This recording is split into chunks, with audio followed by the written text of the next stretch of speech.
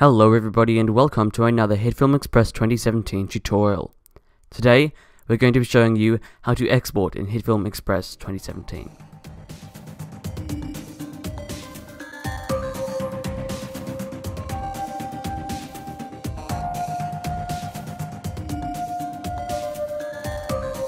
Today's tutorial will be rated 1 star out of 5 on the difficulty scale. So let's begin. Here I've got in the editor a bunch of clips, some music, and it's a pretty simple setup really. I've also got this composite shot which you may have seen at the beginning of this video. If you want to learn how to do this text, just leave a comment down below and I might make a tutorial, but that's for another day. There are many ways to export this. You can export this editor or you can export a composite shot, either one will work. And the simple way that you export is using these two buttons right here. This is export contents and this is export in and out area. So in the editor here, when I press export contents, it'll just export everything up to here, which is where all of my media ends. In the composite shot, it's pretty simple, it'll just export up to the end here. The second option is to export an in and out area. This is a custom set area which you can export. So if I want to start exporting here, I can just hit this button, or I on my keyboard to create an endpoint, and go to the end place, and just hit this button, or O on my keyboard to create an endpoint. And now instead of exporting the whole thing, it'll only export this bit when I select to export the in and out area. The same applies for the editor. I can make in and out points as I wish. But I'm just going to revert that, and I'm just going to quickly export the contents. So I'm just going to export the contents of the editor here real quick. Just going to hit this button right here, export contents, and it comes up with a dialog box. The editor timeline has been added to the export queue. Please switch to the export screen to begin exporting. So all you have to do is hit go to export, and then you'll move over into this fourth tab right here called export. It may look kind of complicated at first. There's no clear export button. There's a whole bunch of different tasks and presets, so I'm just going to take you through each little bit. First of all, the stuff on the left here is the queue. Now the thing that's different about this version of the exporting system in Hitfilm compared to last year's is that we have a queue, which means we can export multiple things one after another without having to sit at the computer and hit export for each task. You can see that this is the task that we just exported, the editor here, and this is finished, so it's a task that I exported a while ago. I'm going to delete it because we don't really need it anymore, so I'm just going to select it and press delete. So these are our tasks. They lay over one another, and we can set settings here, choose which format, etc. And we can set our preset here, which is kind of like the settings for the export. So I'm just going to go over to the presets right now. This is the right hand window right here.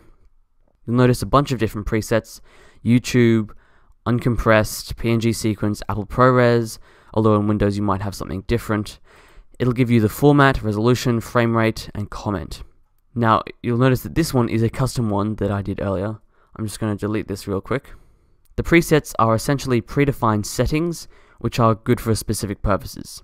So, for example, YouTube 1080p HD is the default, and essentially it exports an MP4 file. It doesn't export it to YouTube or anything, but it exports a 1080p MP4 file with the same frame rate as the source, that is H.264 compressed for upload to YouTube, which means that if your final result will be up on YouTube, this is a really good way to make sure it's compressed well for YouTube. Or you can just choose something like Apple iPad and iPhone, which will export MP4 1080p H.264 compression, which is kind of set up for Apple iPad and iPhone. Again, you might not have that one if you're on Windows. I'm on a Mac. And so the simplest way to export your project is to simply choose a preset. I'm going to go with the default YouTube 1080p HD. It'll show you the duration as well as the format that it will export in. And then just choose a destination by just clicking on it and then open up the folder where you want it to export. And then just hit start exporting. And you'll notice that it goes from starting, and then it'll go through the progress, and it will begin exporting, and then it'll say finish when it's done. You'll notice I have quite a lot of stuff, so it might take a while. I'm just going to suspend exporting so I can talk about some other stuff. That other stuff that I'm going to talk about is creating your own preset, because while these presets are really good, especially the YouTube ones, which I use pretty much all of the time, what if you want to really dial down in on what exact settings you want? Well, you can create your own custom preset. So just go down to the bottom left-hand corner of the presets window and just hit new preset, and then you can choose a file type, whether you want it to export as MP4, image sequence, or MOV. And once again, on Windows, you might have something different. I'm just going to hit MP4 because that's the standard one, really. You can choose the name of your preset. I'm just going to name mine right now. You can also choose comments that you know in the future what kind of a preset it's going to be. Okay, so now we're going to get into all of the settings. The dimensions are the dimensions of the video, so this is 1080p resolution. You can also change this to 3840 by 2160 for 4K or 1080 by 720 for 720p HD. Scale mode is the way you scale it so that if your project is in a different resolution to this export one, you can change how it scales. You can also choose the frame rate, which you most definitely want to keep from the source, which is going to be the same one as your project. And then the aspect ratio you should just leave at square pixels. Leave the profile at high. I'm not actually 100% sure what that does. And then the level is to determine kind of what the bit rates are. The bit rates are essentially the quality of your video. So a higher bit rate will mean better quality, a lower bit rate will mean lower quality. If you're exporting in higher frame rates, or if you're exporting in higher resolutions, you probably want a higher bit rate. 200 is really, really high. But if you're exporting in a lower resolution at 24, 30 frames per second, then you can keep a lower bit rate. You can mess around with these yourself to see just how big the file sizes are afterwards, and also how compressed they are, to try and find the settings that you like. The level determines which bit rates are available to you, really. So if you choose a lower level, it'll only go up to 0.96 megabits per second. But if you change it to something like 4.2, you can get higher. Then you can come down to the audio. You can choose the audio codec, but if you've already chosen like a specific format, it'll already choose that for you. And then the sample rate, we should leave that at source. And then the bit rate, you can just choose a bit rate. Again, higher bit rate in kilobits per second is higher quality. And that's pretty much all the settings, at least for MP4. I'm not going to dive into the settings for the other ones too much, but once you've created your preset, just hit OK. You'll notice that the preset pops up here.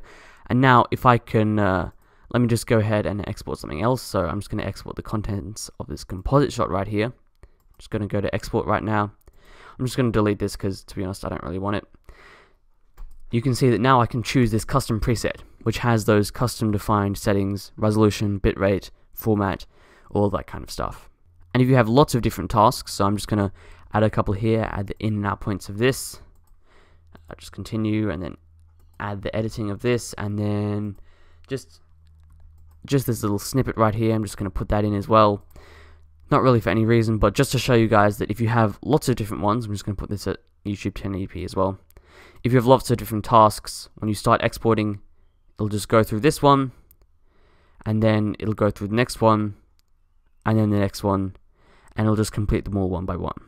Also, a good thing to note is that if you want to export with transparency, so for example, if you've noticed something like throughout this video where I've got some videos like coming over like the difficulty scale and that kind of thing, I made those in Hitfilm and I exported them with a transparent background.